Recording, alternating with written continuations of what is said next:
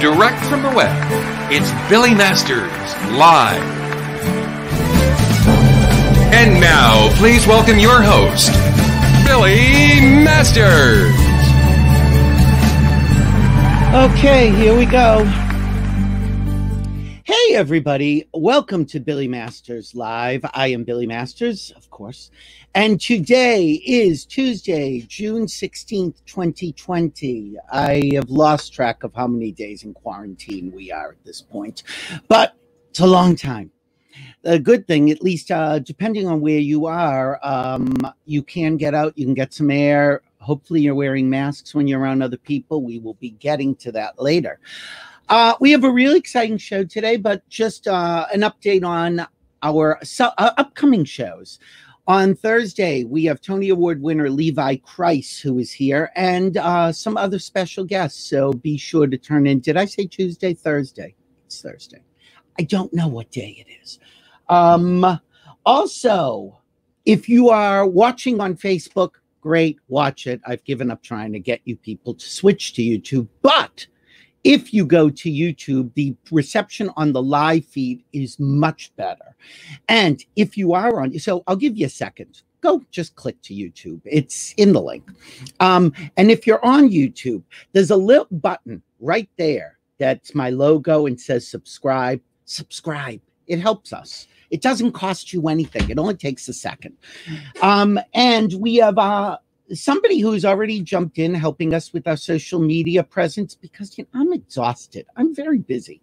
So if there are social media gurus who know what they're doing and want to chip in, please contact me at billy@billymasters.com. So here we are in the middle of LA, or Gay Pride Month. I say LA because I've been in LA for the past 22 years, but right now I'm in Boston. It's also Pride Week here in Boston, but we are in Pride Month. And I want to spotlight somebody who, we have a very short attention span and we forget things even in our recent history. Back in 1994, comedian Bob Smith, openly gay comedian Bob Smith, was the first openly gay comedian to appear on The Tonight Show. 1994 to me seems so recently, and yet it is so long ago. And there have not been many openly gay comedians since on The Tonight Show or anywhere else. So Bob Smith in 1994, The Tonight Show, the same year he was the first openly gay comedian to have an HBO special, which is why he was on The Tonight Show, to promote that special. It was not much long, well, a little longer. 2007, he went public that he had ALS. And he died in 2018. And up until the day he died, his mind was still completely active. He was as quick and witty as ever. We corresponded all of the time. It was just the way he described it to me was being trapped inside of his body. And for somebody who was so bright and articulate and a performer, that was torture.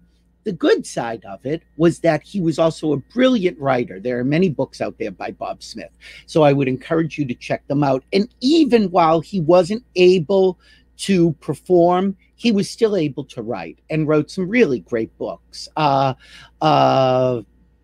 What is the book called? Time or Things of Remembrances of Things Past, I believe is the name of the book. Great book. I really enjoyed it a lot. And 2 years before he died, he had written, I believe, his last book. And there was a book reading. And he was not able to read because of his disease. And a lot of his friends were there to perform. And at the after party, we saw each other for the last time.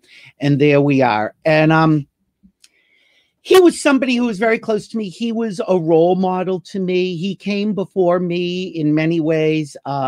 He, with Funny Gay Males, which began in 1988, paved the way for openly gay performers everywhere. Interestingly enough, he was not necessarily the funniest. I mean, the good thing about a group of three people is you have somebody who is in every category. Jaffe Cohen, the most stereotypically gay of the group. Danny McWilliams, probably the funniest all around. And then later, Eddie Singletary was also filled that slot. Bob Smith was very much the everyman. He wasn't threatening as a gay man. He wasn't overly attractive to make the gay men like, oh, I don't want to laugh at him because he's too cute. And he wasn't unattractive. He was everyman. And so many times in our community, it's the ones that are the least threatening and the ones most accessible that break through and lead the way for so many of us. And that kind of is an introduction for my first guest. I became aware of Thomas Roberts years ago. I have followed his career through so many really interesting and varied incarnations. And his most recent is he's doing a, like this show, an online show. And here's a clip for, I believe, tomorrow's show, if I'm not mistaken, with Kathy Griffin. Take a look at this. Honey, don't even start with me, because I go back to LA Gay Pride when the streets were still open, when some of the guys would dress up as Dupar's waitresses. Then there were the guys that dressed up as cheerleaders. They would actually, what's funny is watching, well, funny, because you got to look for comedy to everything, is watching the news of how protesters are like closing down streets. Yeah. I'm like, oh girl, the gays have been doing that for Pride Fest every year. Are you kidding? See, thank God he wrote it at the end. Wednesday, Kathy Griffin at 5 p.m. Eastern. However, you don't have to wait till Wednesday because we have Thomas Roberts here with us today. Hello, Thomas. Hey, Billy, how are you? I'm good. How are you? I'm doing great. Thanks for having me on. And I appreciate the plug, too, for tomorrow. It's going to be a great episode with Kathy. And is it on every day, every weekday? When is it on? No, so it's on Mondays, Wednesdays, and Fridays at 5 o'clock. And we're using Facebook Live as the platform. So there's a special fan page, Thomas Roberts Live. And if you go to that page itself, then you'll be able to find the show. It's, got to jump through a little bit of hoops, but yeah, I know you can't be there exactly at 5 o'clock. You can jump in progress, and then also we have our YouTube page at Gay Good News, and you can find the full show there afterwards. And so, well, first off, I appreciate you being Monday, Wednesday, and Friday since I'm Tuesday, Thursday, but we're at different times.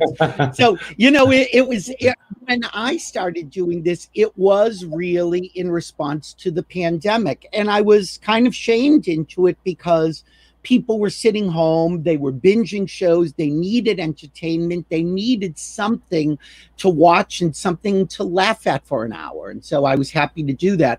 What got you started in this? I needed something to do. I'm bored as hell. When I left MSNBC and NBC News in the spring of 2018, I accepted a job here in Atlanta with the CBS affiliate to be their main anchor. I was there 14 months and the job just wasn't the right fit. So I left in September of 2019, and I thought I'll just take the rest of the year off because it's going to be the holidays soon and nobody's hiring at that time of year. And I told my agents to start looking at the beginning of 2020. Mm-hmm. So they got a little professional traction when we got off the ground in 2020, and then COVID hit. Right. And so it's a whole new world. And I was approached by somebody, that kind of popped this idea into my head to do something for June Pride. And I just loved it. And so I picked it up and kind of ran with the ball. And the only reason why I can't do it every day is there's just not enough of me. I started in broadcasting as a one-man band, and that's where you're the cameraman, you're the reporter, you're the editor, and that's what I am for this show. I'm pretty much doing it all on my own. And it's exhausting. Oh, yeah. I don't think people realize, I mean, they say, oh, Billy's on, 2 hours a week, 3 hours a week. And they don't know the prep that goes into it, the booking of guests, the editing of clips, and just doing the show. It's really tiring. I mean, it is great. I mean, I really love it. And I think that it gives me I've always had a great appreciation for colleagues on show teams because I did start out as a one-man band. And so what it's like to be an editor and the pressures you face, and what it's like to be the cameraman for the the skill set necessary and the pressures you face. So this just makes me all the more appreciative for all the colleagues that I've had the fortunate opportunity to work with in the past, because yeah, it takes a team to do this, and especially if you want to do it right and you want to do it well.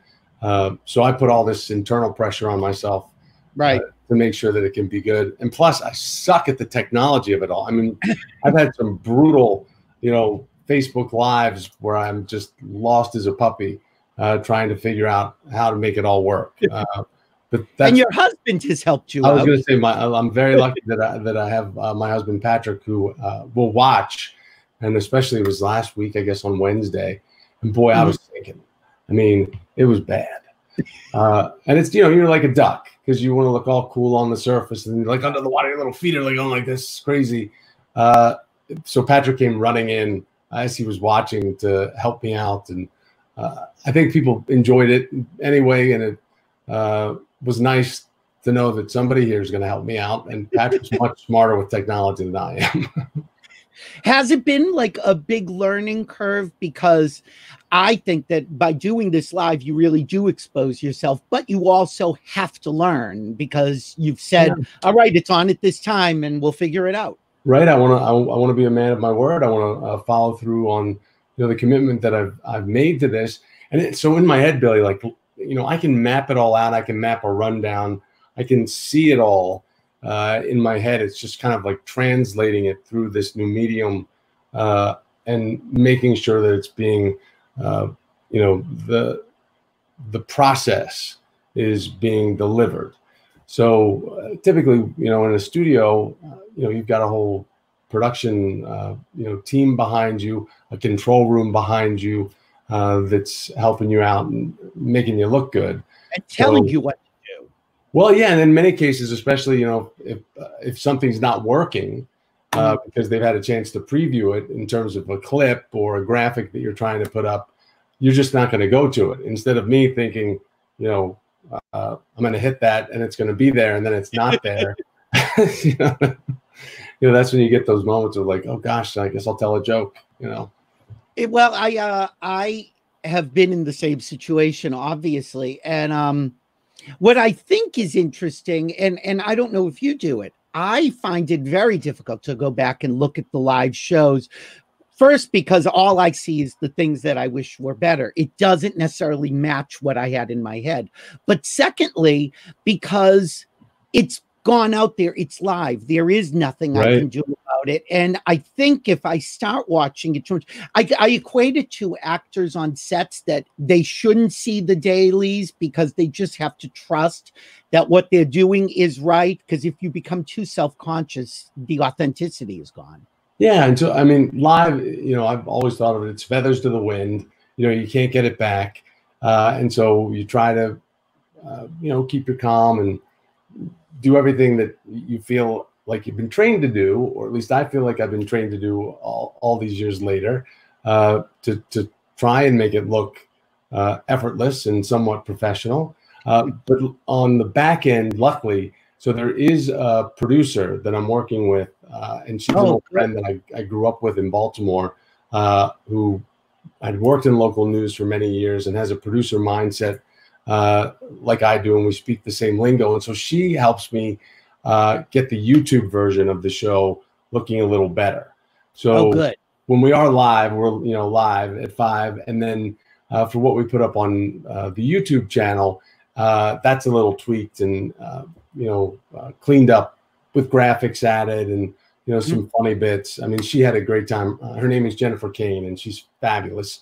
But she had a good time with the show from last week on Wednesday, playing around with all my fumbles and all my mess ups, trying to make it a little more humorous than it already was.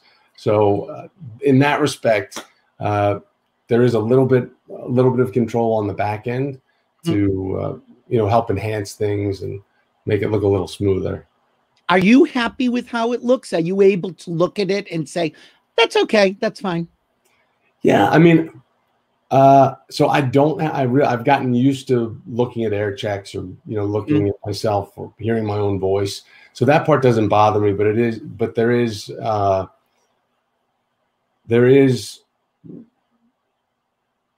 take issue with myself if I say or I'm not being clear enough, because there's no teleprompter.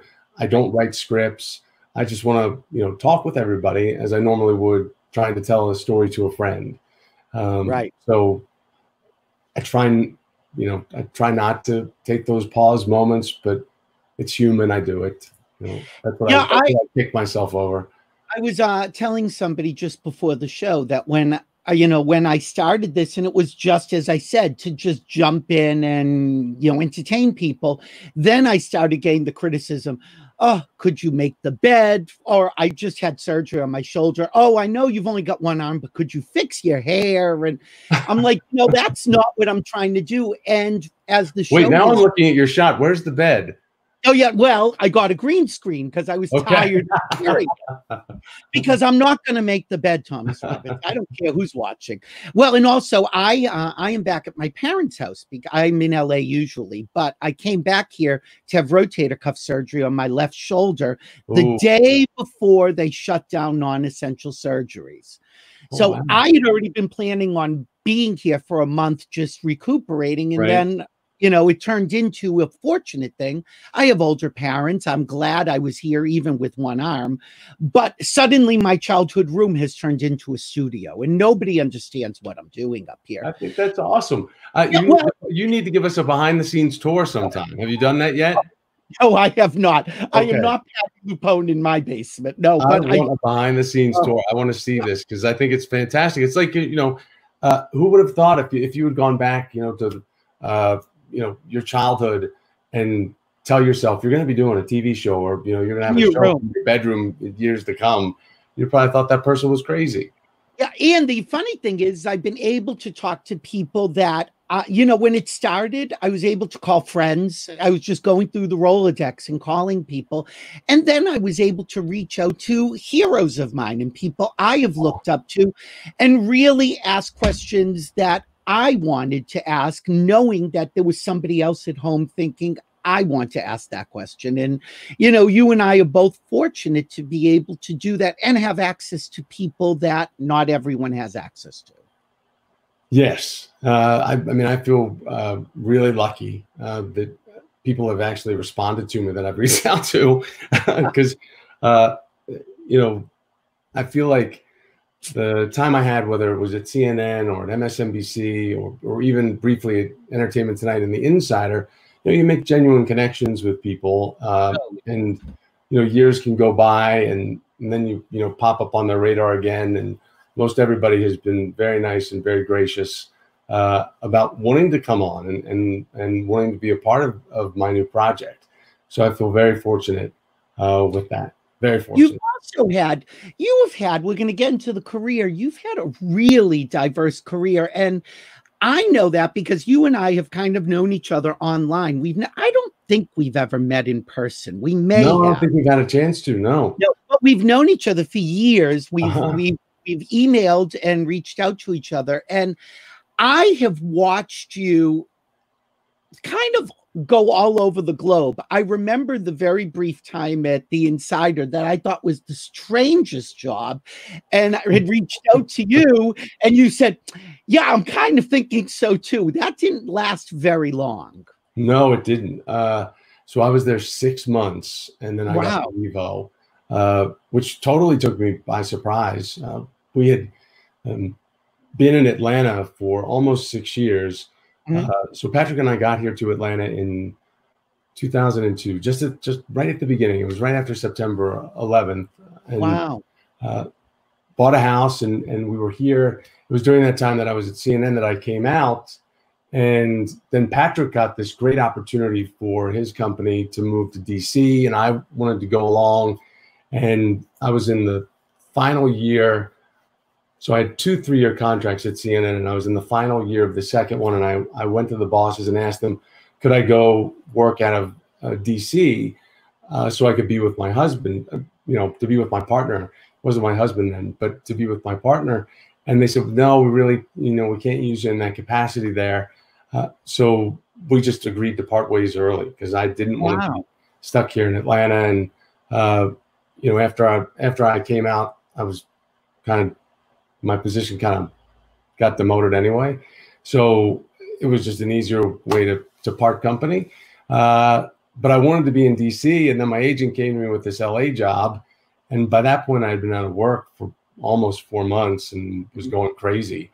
So I thought, okay, well, you know, I'll go for it. And then went for it. Patrick got transferred, you know, to LA. And he was about to move out in February of 2008. And I'd already been there since August of 2007. Like a week before he was supposed to move out, I got fired.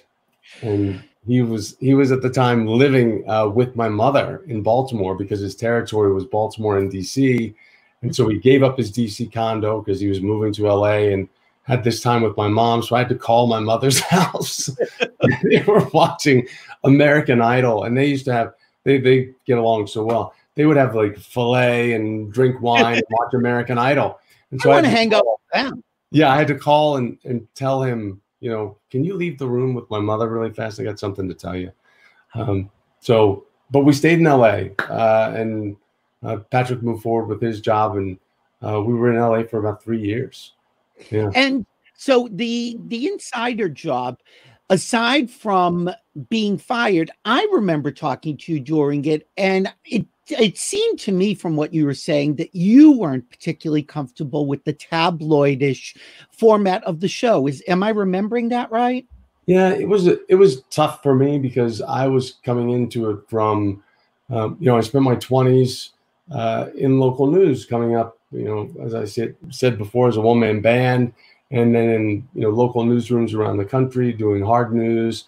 And then I ended up at CNN at 29, and that was, you know, all hard news.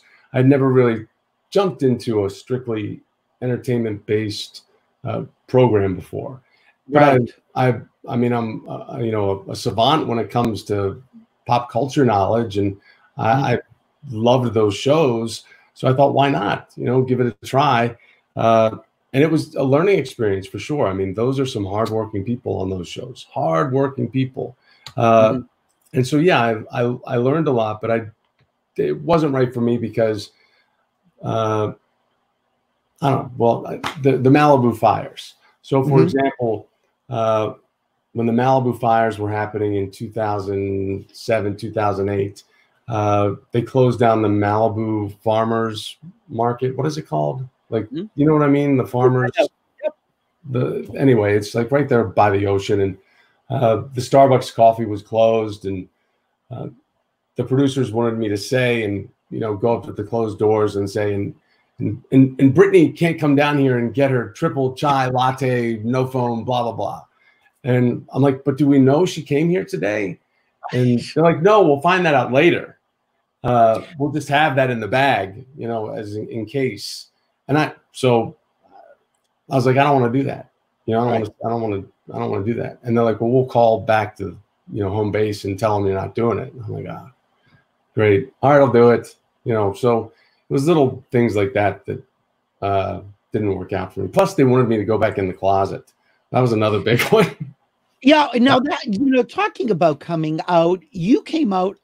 My recollection is you came out when you were on CNN. Is that true? Yes. So I was on Headline News, on CNN Headline News, and HLN, long lost HLN. I enjoyed them. Well, and we had primetime hours of news coverage that I was doing. Great. And so I was invited to go to NLGJA, which is the National Lesbian and Gay Journalism Association's conference that year. It was being held in Miami. This was 2006, September of 2006. And they asked me to sit on a panel called Out in the Newsroom. And everyone at work, you know, knew about my relationship and knew about Patrick. And obviously somebody, you know, at NLGJA knew about it. And they asked me to sit on this, you know, panel. So I went and I sat on the panel. I didn't think, you know, much of it, but, you know, it was all journalists and some wrote about it and said that, you know, I had officially come out, which I guess I did. I mean, I wasn't, you know, upset about being on the panel. I wanted to be on the panel. And So there was coverage of me coming out. And when I got back to CNN that Monday, this was over a weekend, I was called into a meeting and told that my hours were changing. Wow, that quick. Yeah. So that was then, and that was 2006. What were your hours before? Like, what was the shift? Was it like to a middle of the night shift, a morning shift? What was it? So the shift I had been on was the Monday through Friday, like the prime time hours. I think it was 6 to 9 p.m. And then I was told I'd be moved to overnights and weekends.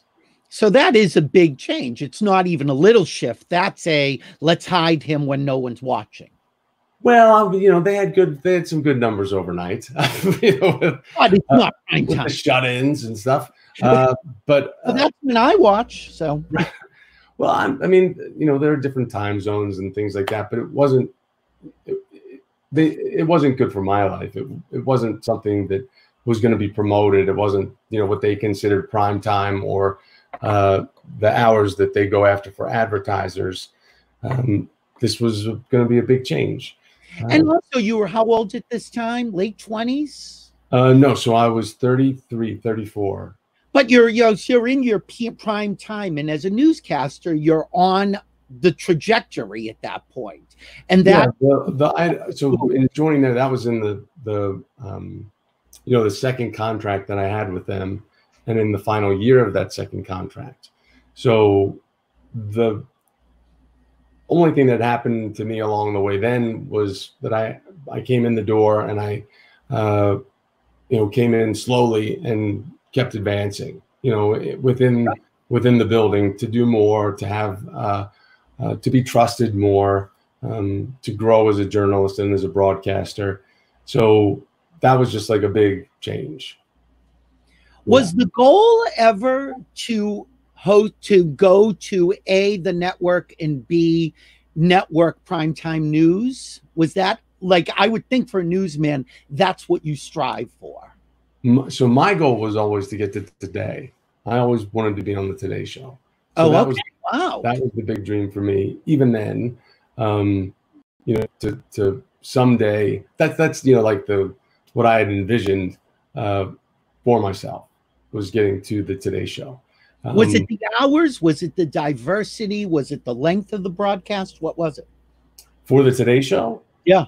I think it was just, it kind of did it all, because you could do hard news and you could do politics and you could do breaking, and it just kind of, it touched everything that I liked, that I enjoyed doing.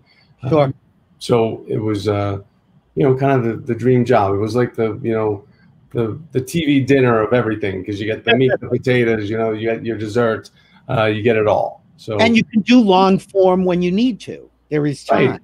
Yeah. Plus, I think that growing up watching that show, there was just a magic to it that I dreamt of wanting to be a part of. But you ended up at the network at NBC, and right, yeah. Well, you actually were on the Today Show, because I found a clip with you and Matt Lauer. So you were there. Were you just a contributor there? What were you with the Today Show? So when I joined MSNBC in 2010, that's another. I came in. It was a slow roll. Getting in the door and advancing along, being trusted with responsibility, and people, liking me behind the desk, or liking what I was doing.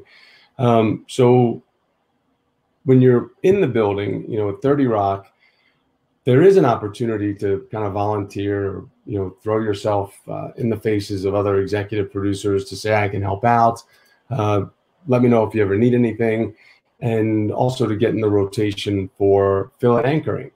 Mm-hmm. And that's how I got on their radar to begin with, was to be on the news desk. And this is when the show format still had two at the desk, and you had kind of the Ann Curry news set. Right.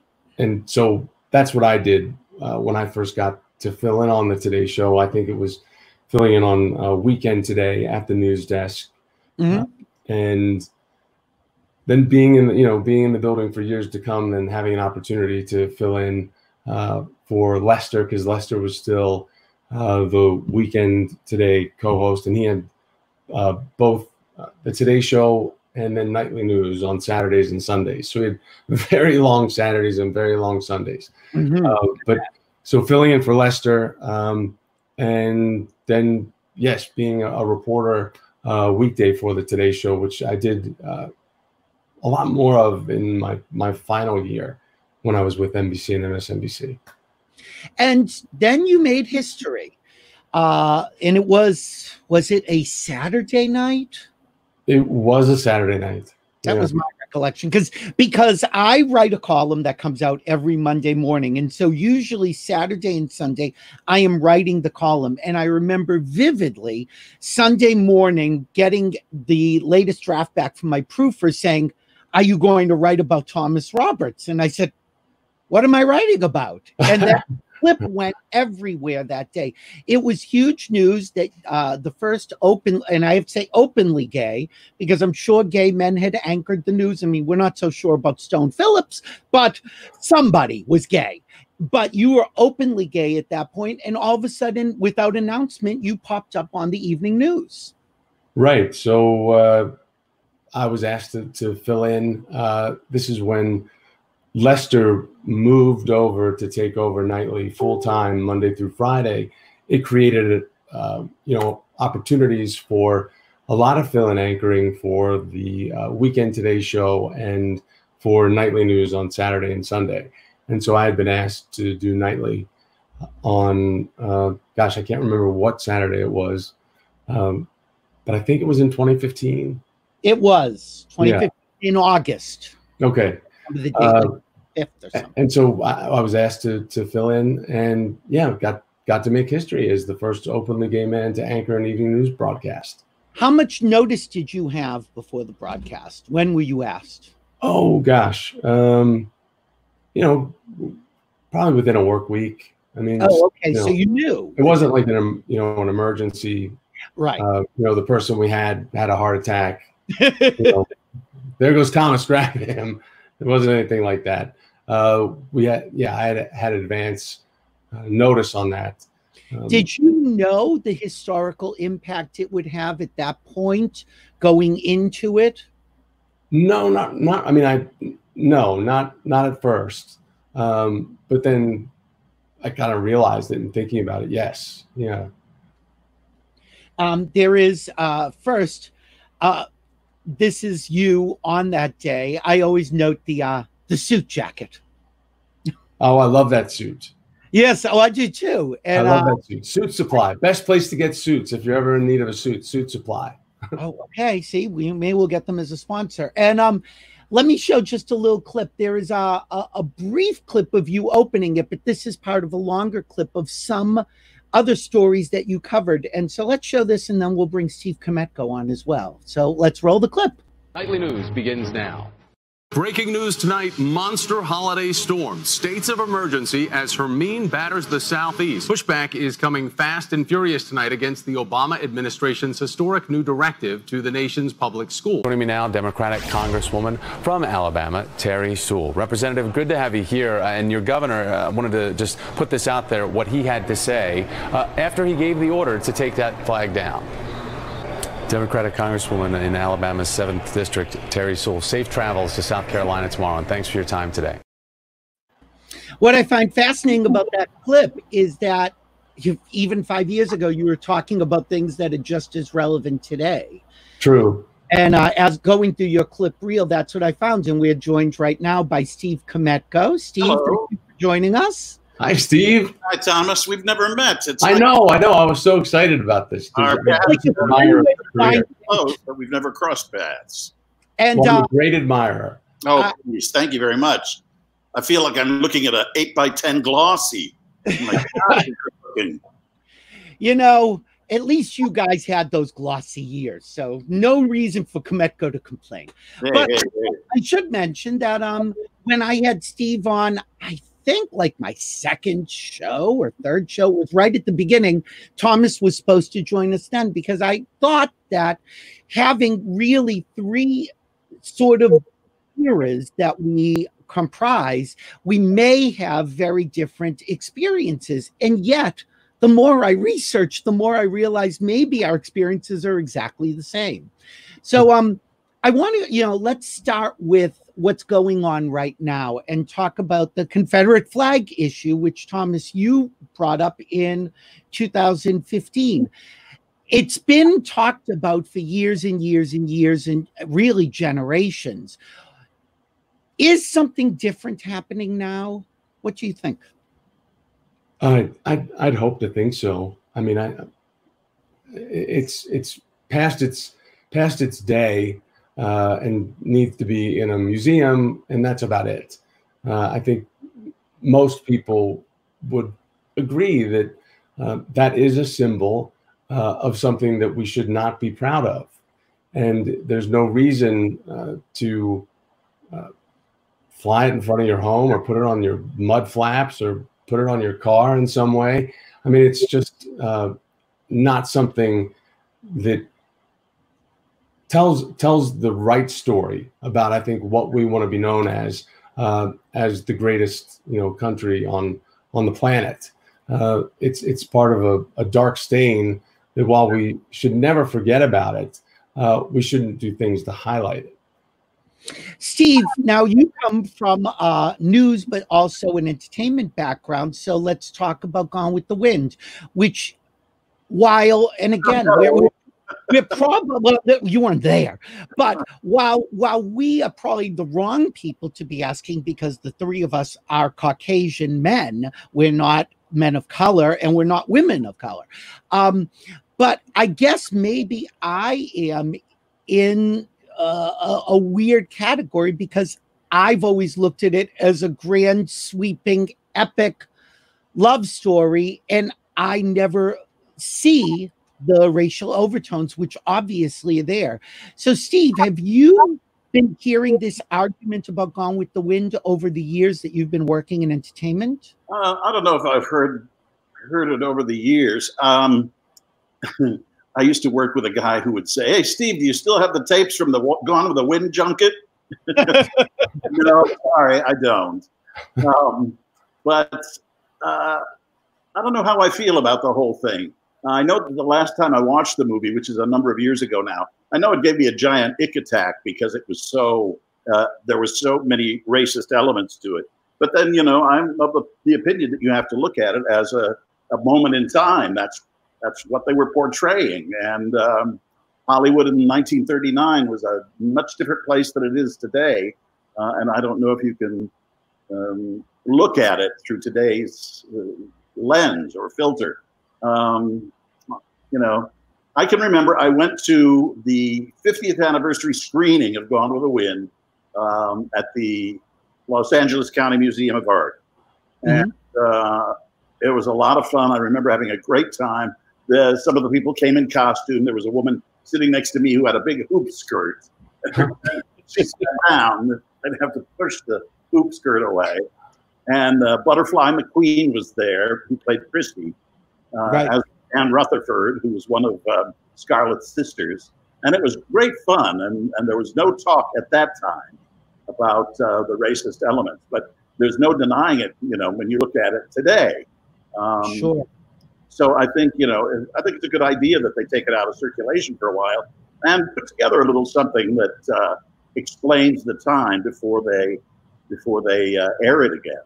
It's interesting where this ends, because if you look at books, if you look at pieces of art, if you look at various people in history, including presidents, there are ick moments attached to all of them. And my feeling has always been that I would like to think, and maybe I give people too much credit, that nobody is watching Gone with the Wind as a documentary. I don't think anybody is looking at the 10 Commandments thinking, boy, those Hebrews loved building pyramids. It is part of history, and hopefully we learn from it, but maybe it is being glamorized in a way that people cannot separate. Thomas, do you think that's true? Yeah, I mean, like Steve is saying, if you look at that movie and think of today, and yeah, the ick moments are definitely going to be there, and I think it calls into question just how we're wired today. How our brains are wired today, to be able to contextualize what a movie like that meant in 1939 to come out and be so successful. What does it mean now in 2020? And who does it touch? Who does it hurt?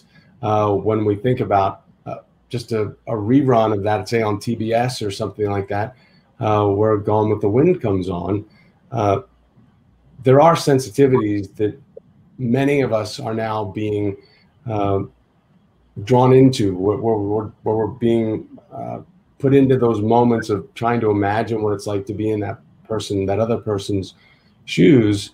And the only way that we're going to be able to deal with the issue of systemic racism in the country is for white people to call out other white people. Exactly. It's not going to be, even though we had a black president for 8 years, and they attempted to put into place different policies to affect change here.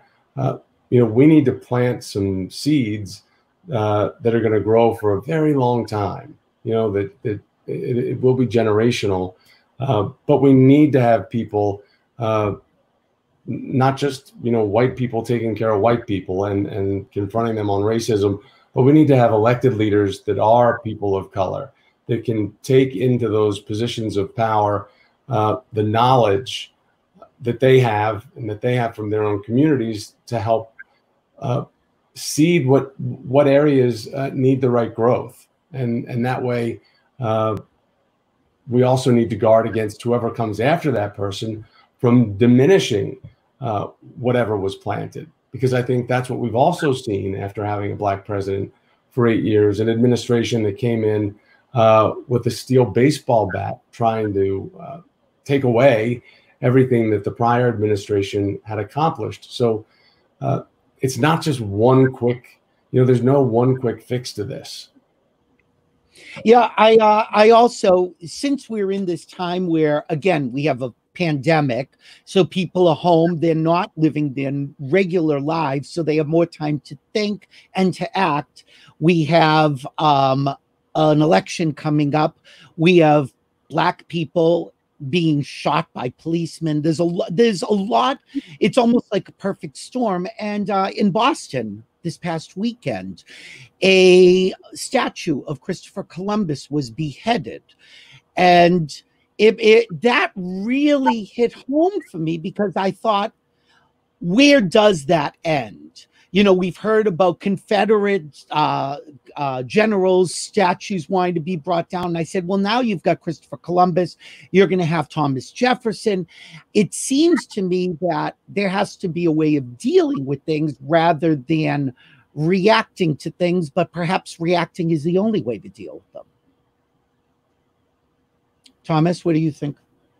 I think that, we have museums for a reason, and we need to put a lot more stuff in those museums.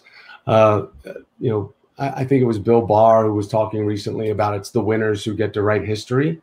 And we've had for a very long time people that have gotten to write their own history and be remembered for a history that doesn't really comport to reality. And to the reality of some atrocities that happened during their times in leadership. And that all has to be taken into, I think that has to all be taken into account.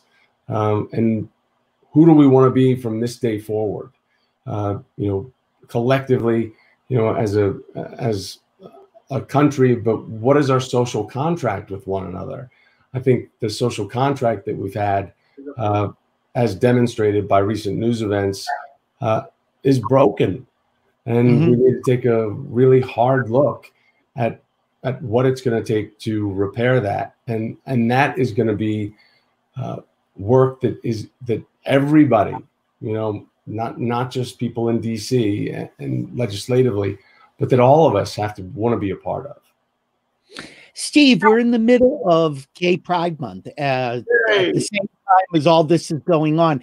Now, you heard what Thomas was talking about, his trajectory in the newsroom and in the career of being, openly gay amongst his colleagues versus openly gay on the air. And I know we talked about this as well, that you had always been, for the most part, pretty openly gay with people you worked with.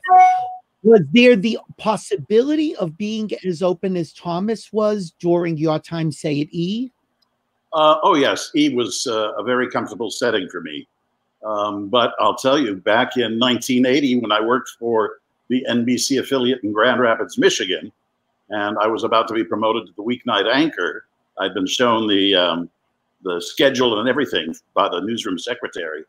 The week before it was supposed to happen, I got called up to the general manager's office because somebody told him that I was gay. And that was the end of that. He said to me after a long conversation, "You might as well start looking for a job somewhere else because you're not going any further here." And I went off to Louisville, Kentucky. But it scared the hell out of me. I had talked to my brother. I called him and said, "What am I going to do?" Because my brother is gay as well. I'm very fortunate in having an older gay brother. Wow, I didn't know that. Yes, and he said, "Just be honest. That's all you can do. Just be honest with him." And I was. And he asked me questions that he had no right to ask, like, do you show affection to your partner in front of your parents? Do you ever, are you going to be marching in the gay pride parade? And it was just very humiliating. And everything worked out okay for the most part. I ended up in Los Angeles eventually and working for E, which was my dream job. Mm-hmm. I'm thrilled to turn on the TV today and on MSNBC, for example, and see Steve Kornacki, who's openly gay, and Rachel Maddow. I mean, is there anybody out there who doesn't know that Rachel's a big old lesbian? And I say that with the kindest, regards. And she's probably one of the most respected journalists working today, Rachel. And Seth Doan on CBS is openly gay. He came down with COVID-19, and I watched CBS this morning because I used to be on the show, and it's my favorite network, or was. They did reports with him from Italy, where he was based, from his apartment, and he would talk openly about his husband. My husband this and my husband that, and I thought, wow, have we come a long way? When I was at CBS for 10 years, from 1982 to 1992, and even that, I thought when I was going to Los Angeles that I would be on Easy Street, that there wouldn't be an issue anymore, but there was an issue. And they said the same thing in the early 90s. You can't do this, you can't do that. I remember I had a news director who said, I understand you've been asked to be in the gay pride parade in West Hollywood, but we'd rather you didn't do that. And what year is this, roughly? Pardon? Oh, that was 92. 92. And my partner at the time was the general manager of Conran's in the Beverly Center. Very nice store. And after he told me that I couldn't ride in the parade, or they'd rather I didn't, he said, "Hey, if I send my wife to Conran's, will your boyfriend show her around?" And it's like, wait a minute, one hand, the other hand, pot, kettle. It was. And I think to myself, if I'm thinking back correctly, and please correct me if I'm wrong, I believe when you were dating Greg Louganis, who was also on this show, that was one of the first times that I had heard of somebody in entertainment in a high-profile position going public with a partner who also happened to be in a high-profile position in his own field. I don't know about that. I know it was pretty unique, and somebody had written into me, or had written into the Advocate, as a matter of fact, after I was on the cover, Greg was on the cover. Somebody wrote in and said, I don't care which of them is the top or the bottom. All I know is I want the pick of the litter. Well, since you brought it up, no, I'm not asking. I can't ask those questions. But so I think, Thomas, when you were with Patrick, the landscape must have been very different for you, because by the time I heard about you and Patrick together in the mainstream press, it did not have the same impact for me as, say, 10 years earlier with Steve and Greg. Yeah, I mean, we got together in 2000. At that time, I was still closeted professionally, and in my personal life in great regard. Although there were people in my family that knew I was gay, and I had a couple of gay friends, but I was working for an NBC affiliate when 9/11 happened. I was in Norfolk, Virginia, at the NBC affiliate there as the 5 o'clock anchor and investigative reporter, and that's where I met Patrick during my time there. And then my contract was up, and this is a point in my career where I was still trying to, cut markets in half and, make it as far as you can, as quickly as you can. Sure. And I got the offer from CNN to move to Atlanta. And I came into that. They didn't ask me about my personal life or personal questions, but by that point, I was out in my own newsroom back in Norfolk, Virginia. And then when I came into CNN, I didn't hide it, but if I didn't bring it up either. So if I was asked, and I remember vividly, I was put into an office. We shared offices at this time when I came on board to Headline News, and Robin Meade was in part of the office. Then Kathleen Kennedy, who was a longtime anchor, was there, and then me. And so the first day I met Kathleen, she said, "Oh, well, I have some great people I can set you up with. I have this girl that I know." And I said, No, I'm happily taken. And she's like, "And what is her name?" And I'm like, "Patrick." And she said, Oh, okay. And that was that. I figured Kathleen and being in the newsroom, that'll take care of people coming up to me and asking about anything. They'll all know. And then it pretty much took care of that. And I introduced Patrick, as my partner, and the bosses all knew, and there was no big deal about it. Certainly in that bubble at that time, and so this would be the early 2000s. And I remember, you'll know the date, I'm sure. Around that time, People magazine had approached you and wanted to feature you in their Most Beautiful People issue, and you were going to be like one of the most beautiful newscasters, or single newscasters. Well, it was eligible batch. It was their eligible bachelor edition. All right, but I'm calling you beautiful. So all right. Well, I wish they would have knocked on my door for that one. They never came. There's still time, people. There's still time. It's still beautiful. You're all beautiful enough. But no, it was for the eligible bachelor edition, and I just thought, I don't want to do that.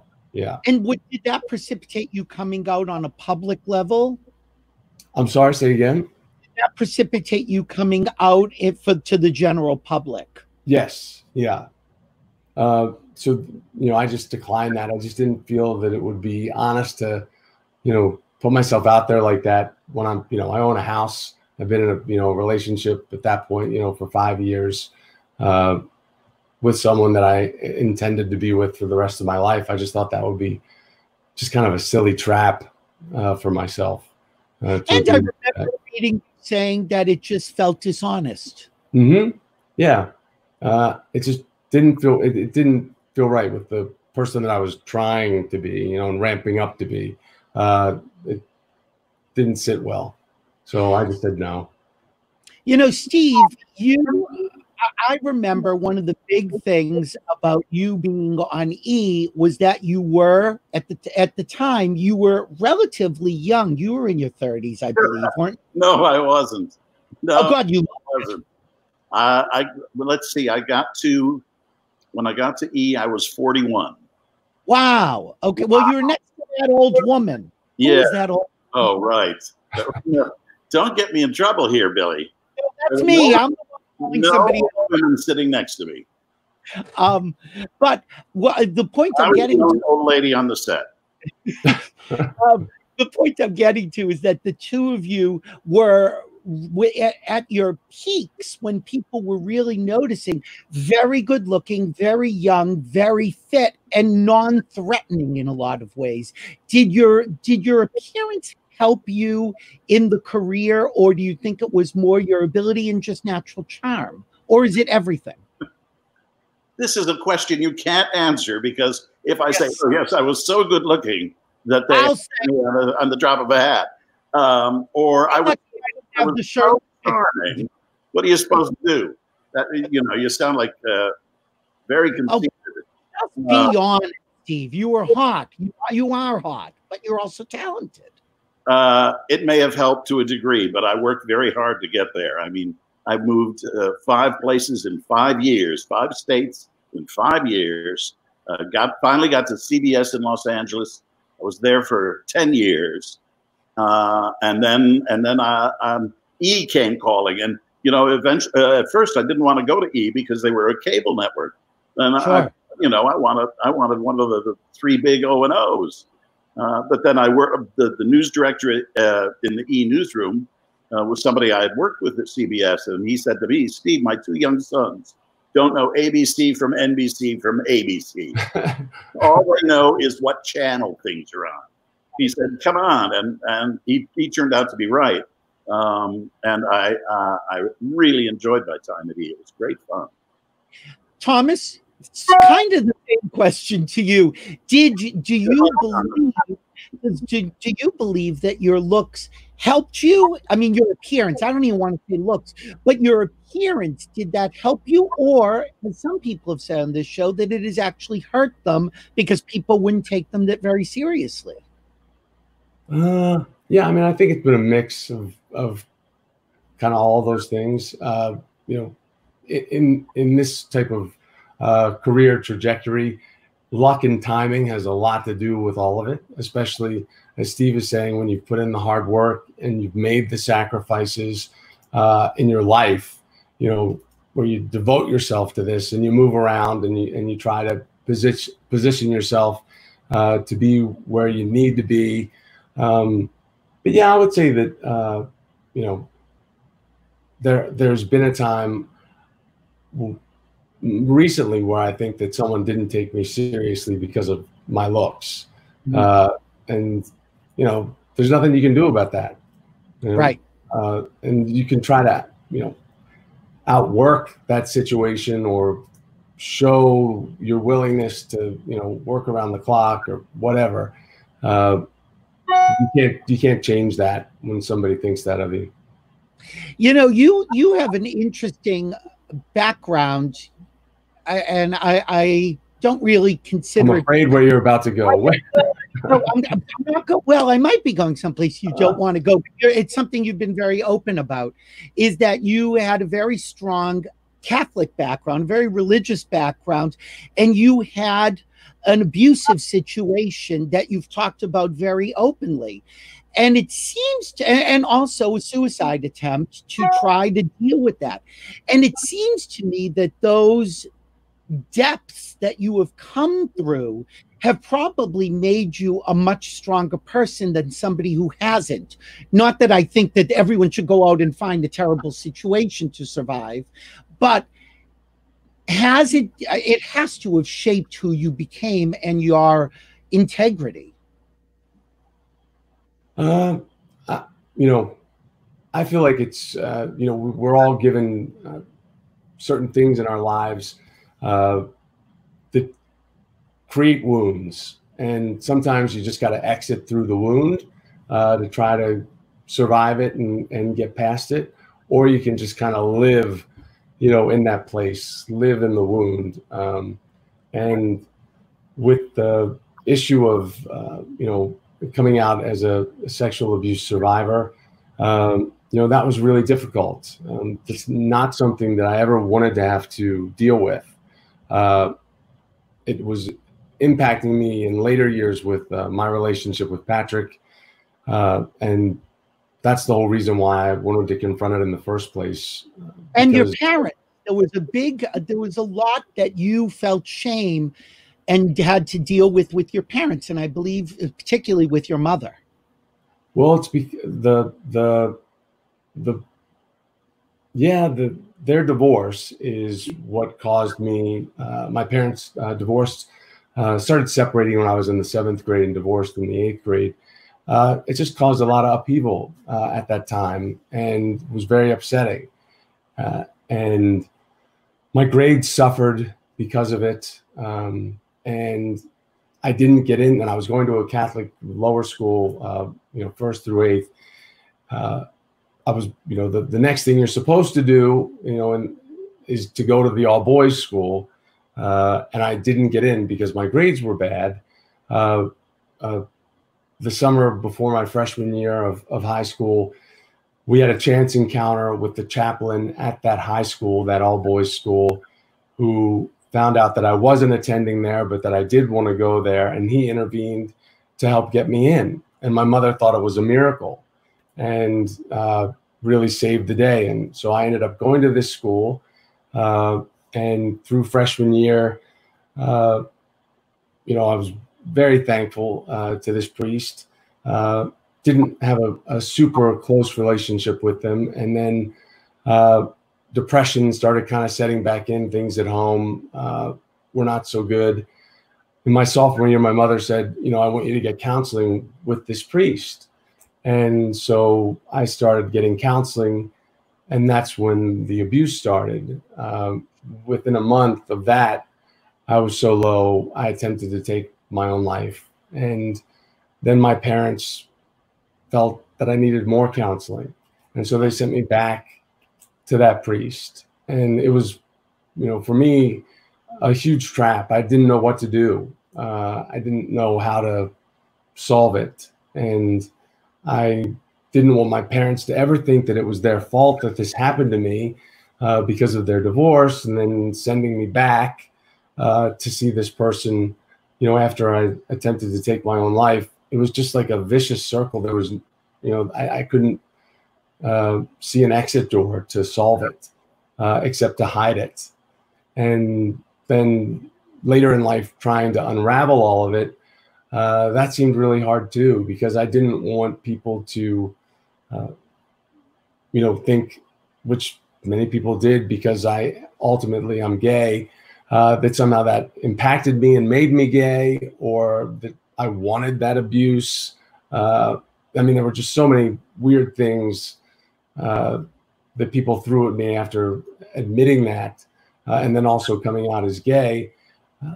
It was a lot to unpack, and to try to do it in a way that was going to leave me unburdened for the rest of my life, because that had been a really heavy burden to carry for the 2/3 of my life at that point. So it was tricky. It's funny. I had Anita Pointer on this show, a couple months ago, and she talked about, within a very short period of time, losing her mother, her sister, and her daughter, and that those things and she had been a very religious person, and she had been the child of 2 pastors, and she completely lost her faith, and is, if there is a God, very angry at God for letting this happen. And actually she started crying when she spoke about it, because she said, I have no faith, and that hurts. Yeah. When having come through this, do you still have your faith? What's your faith? I used to, I used to be really mad at God for a lot of things, because growing up, I went to an all Catholics grade school, and it just felt, it's all I knew, but I liked it, and I liked going to church, and I liked having a relationship with God, and I liked being able to feel something about faith. When this all, when that happened to me in high school, I don't think I thought much about faith then, or letting it impact me in my relationship with God. It was later in life when I could really think about it, that I was not going to let that, that abuse had already robbed so much from me. I wasn't going to allow it to rob my faith from me too. So I had to work really hard at keeping that part of me whole, because that's something that I've always found comfort in. And while I'm not in church every Sunday, I still pray. I do still have a place in my heart with faith. And I have worked really hard at not allowing that person to rob that from me. Steve, I remember you had talked to me before about your relationship with your parents and coming out, and particularly your father, that you would have a sort of don't ask, don't tell relationship. Yeah. And was that something that you felt kind of put a barrier between you and him? Were you able to be as close as you wanted to be? No, nope. That's why I'm very fortunate to have my brother. He's 14 years older than me, and in many ways, he's been almost like a parent. And he gives me the understanding and the caring ear that I would have wanted from my father. Dad was so involved in his church. He was a Baptist minister. Yeah, see? And we used to joke, we called my mom the Virgin Alice. And they were very strict. And I loved them, and they loved me, but they didn't want to know anything about my personal life. Nothing. Versus Thomas, when you came out to your parents about everything, your relationship was very different. Certainly, at least with your mother, I know I read you were close. Yeah, no, my mom, she's fantastic, and my dad is also great. It took him a minute, but I came out before I ever told anyone about having been sexually abused, and I wanted to make sure that there was a great delineation between that, because I didn't want people to conflate, what me being gay and that, that abuse having any relationship, a causal relationship. Yeah. So I came out for my 27th birthday to my mother. I was working in Florida at the time, and I flew home, and I had a boyfriend. I had someone that I was seeing that I was very excited about. I had stopped dating girls within that same year. I was being 26 years old, and I dated girls up until that point. Good treat. Yes, but now I had a boyfriend, right? I was trying to be honest with myself, because that's what I wanted. I didn't want to date women. So you weren't dating women to kind of fool other people. You were doing it really for yourself. Yeah, I mean, I would when I would come into a new town, because of moving around so much, I would always date a girl like right away, just so everyone in the newsroom could see that I was dating somebody, and then we'd break up, and that way I could say I'm heartbroken over this, or I'm too fresh. Don't come at me with trying to hook me up with your cousin or somebody else, and then I'd be gone. I'd get a new job, and I'd do that same trick over again. Steve, did you have anything like that in your experience? Did you date women as well? Did I? I got married. Oh, that's. I'm sorry, I can't remember everything. Did you do it? Did you do it to send a message to other people, or were you doing it for yourself? No, I think I did it because I'm enough older than Thomas to, and I see today that gay young men can more or less be themselves and not have to worry about it, because and I envy them so. But I did it because gay people, in the 60s, 70s, and 80s, we had to construct a double life, so as to not lose a job or not be thought less than. Right. And it's something that I still struggle with. I've paid a lot of shrink bills talking about, woe is me. But it's, you construct these. Yeah, I remember talking to my sister once, saying, she knew I was gay, and I told her I was going to tell mom, and she said, "Why would you want to do that?" It's like, don't you think they'd want to know who I am? I would like them to know who I am. Yeah. Nuh-uh. I don't know if I've told this story on the show, but I know I've told it to people in the past, is that one of the people I was closest to in my life was my paternal grandmother. And I was her favorite. And, she passed away, I guess, like I was 40 at the time. And at one point, maybe 5 years before she died, she asked, there haven't been any girls. You haven't introduced me to any girls. Are there any girlfriends do you like, or do you like boys? And I thought, oh, she's giving me the opening. And she said, do you like boys? Because if you do, it would kill me. And I said, okay, that is, do not tell me. She knows on a certain, and I've learned people can know on a certain level, but they, as Steve mentioned about his father, they don't want to know. They want to live in denial. And I think that is a failing of them. And I think at that point, I kind of realized that this is not my problem. Well, yeah, I think there's an expectation.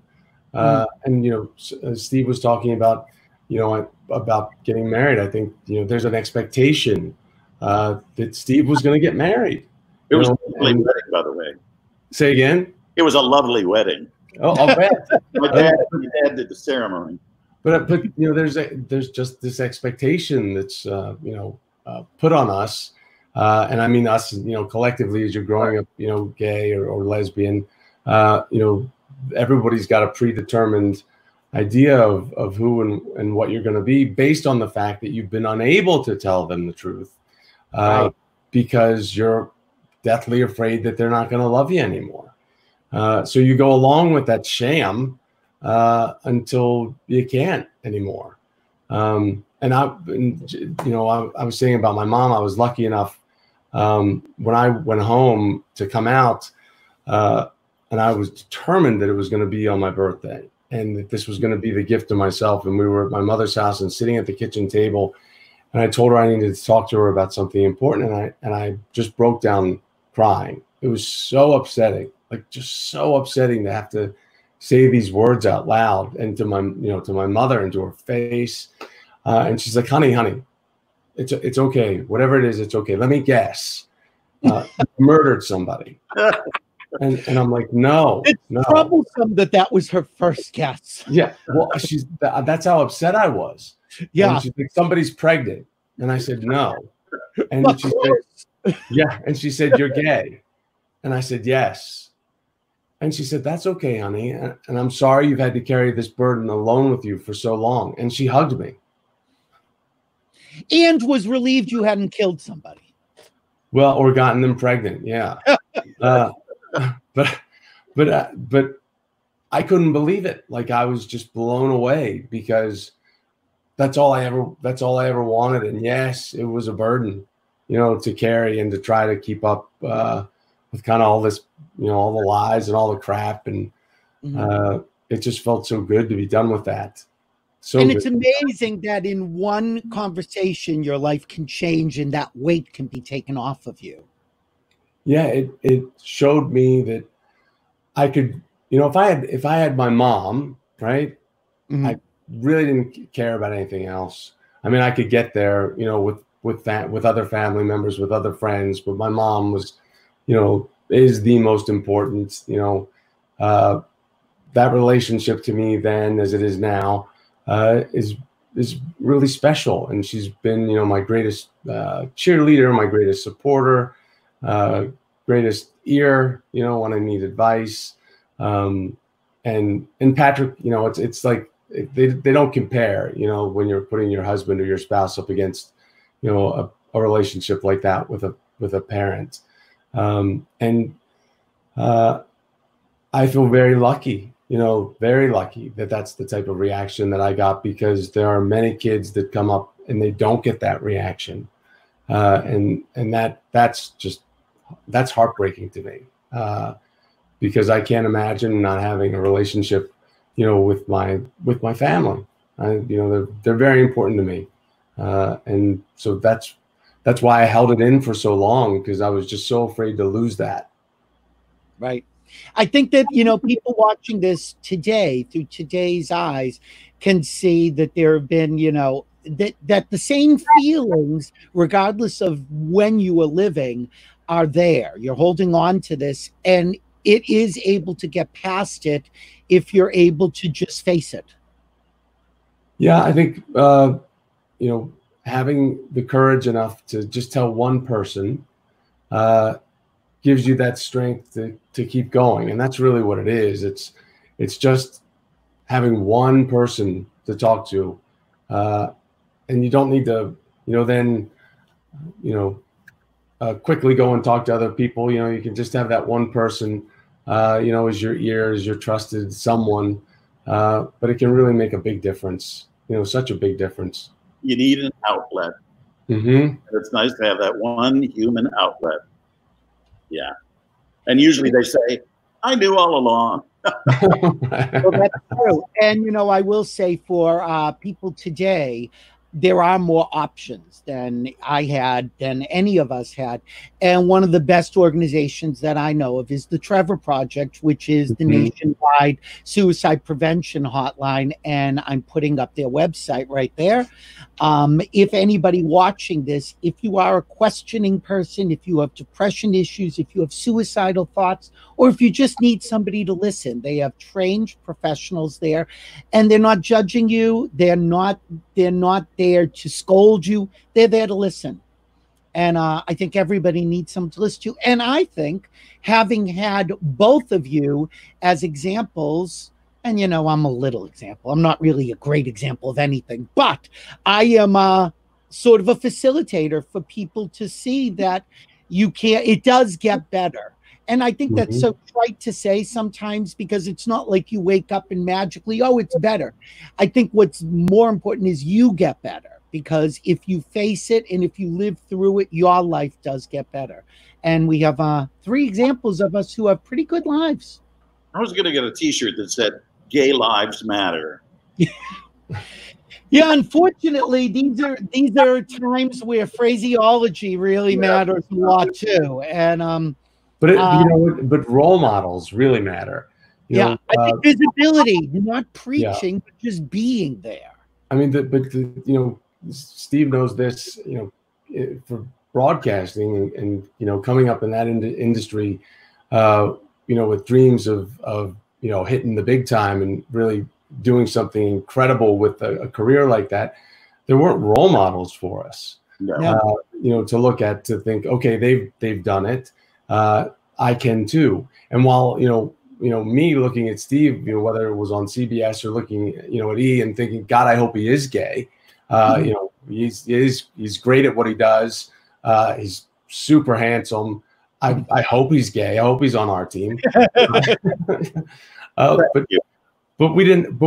But there weren't the role models.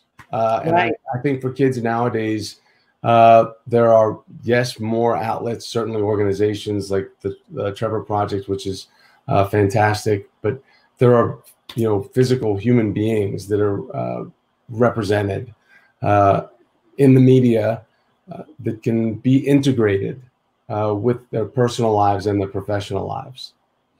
Yeah, I think that when I moved to, you know, when I started writing my column, which is now 25 years in August, beforehand, I had watched Steve the same way and said, well, maybe there is a place for me, you know, something that I could do. And interestingly enough, in the first couple of years of my column being syndicated, both on the web and in little local gay papers, every once in a while I get an email from somebody who said they stumbled on it and they felt they were gay, but they had never met a gay person.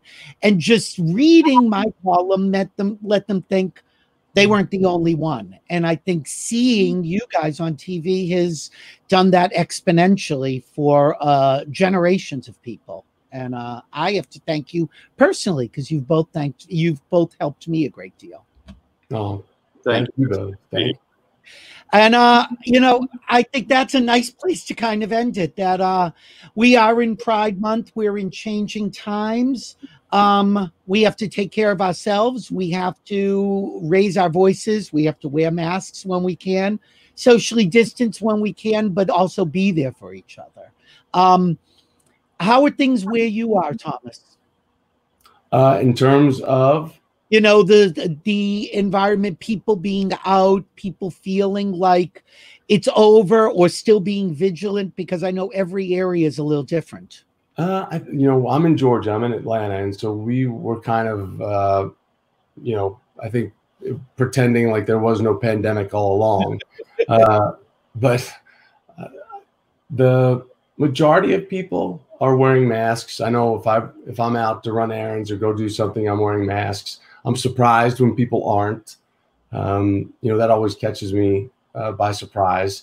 But I think slowly but surely, like I haven't gone back to the gym. I haven't, you know, done stuff like that. I don't think I'm not just there yet. And I wasn't really going to movies much before. So I don't know if I'm going to be going back to the movie theater anytime soon. But you can see life getting back to you know, what the new normal is here. Right. Steve, you and I talked yesterday, and you were telling me that you still weren't really getting out a lot.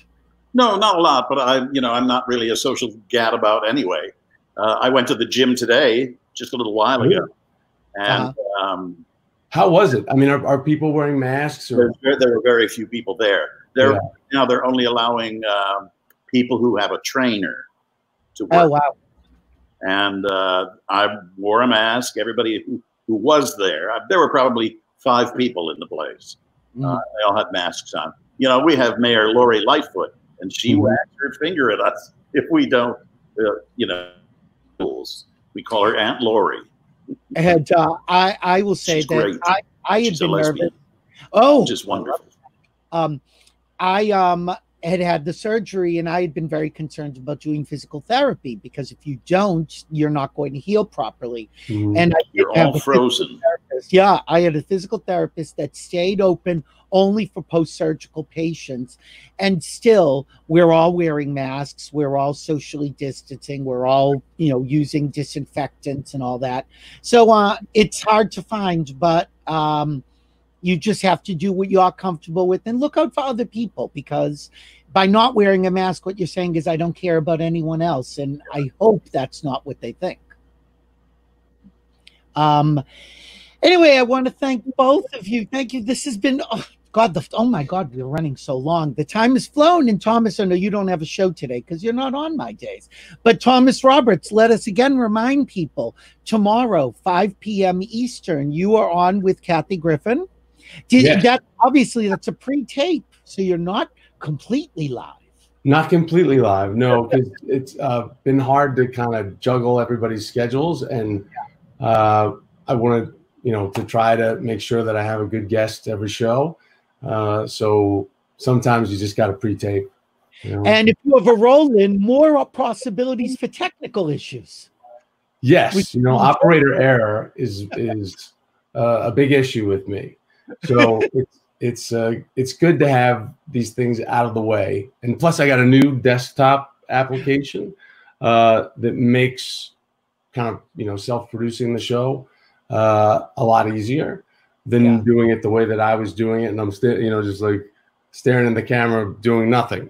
Nothing's coming up. So this has been a learning curve for everybody. Steve and I were talking about this yesterday. It's like you want to look at the person, but you want to look in the camera. And in a newsroom, very often they're together. So you're just looking in one thing. Right. Here, we're learning skills we didn't even know we needed. I know. But I'm, you know, I'm grateful for these apps that have really, you know, saved my tail with getting this far. So, you know, a little more, you know, times up at bat, I'll be getting better and better at it. And Steve, of course, you're in Chicago. You've now been with us a couple times. I want to thank you, because whenever I ask you for anything, you're there, and I really appreciate it. Hey, we have to help our own. You know, and we got to bring the world a little closer together. So thank you both for being here. We will talk soon. And it was really interesting having the three of us together. So thank you. It was great. Good time. Billy, thank you very much. And Steve, it's great to finally meet you. Likewise, Thomas. Soon we'll do it in person, I hope. All right. Take care, Steve. Bye-bye, Thomas. Oh, sorry, I lost them both. Thank you guys for watching Billy Masters Live. I just want to close remembering, as I mentioned earlier in the show, I did have Anita Pointer on the show from the Fabulous Pointer Sisters. And one of the people we talked about was her sister, Bonnie, who I was very close with as well. Well, last week, Bonnie Pointer passed away in her sleep. And here we are. We had performed at a Diva Simply Singing, which is Cheryl Lee Ralph's benefit every year. Oh, geez, I hit the button twice. And just 4 months ago, I was with all of the remaining Pointer Sisters. That's Bonnie, Ruth, and Anita with me at the Hollywood Museum. We send our love out to the Pointer family. I know this has got to be pretty hard on top of everything else you're going through. And I just want to say that I love the Pointer Sisters and I loved Bonnie. So rest in peace. To everyone else, we will see you Thursday at 3 p.m. Don't forget to go to billymasters.com to get the latest gossip. And if you're at YouTube, press on that little button right there that says subscribe. And please subscribe. It helps us out a great deal. Take care of yourselves. Be safe. And remember, if we're here, we're live. Unlike that Thomas Roberts.